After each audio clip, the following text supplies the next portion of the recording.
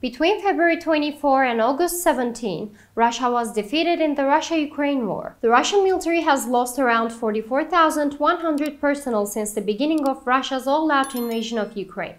According to sources, the majority of Russian casualties on the Donetsk front have occurred in the previous 24 hours. The numbers are updated on a regular basis.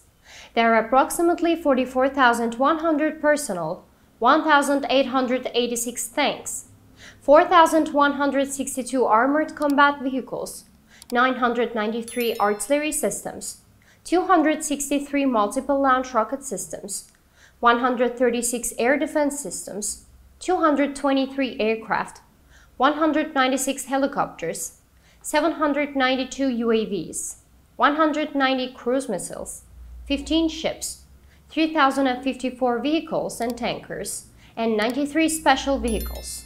To reach all the actual news fast and reliable worldwide, please don't forget to follow and like us.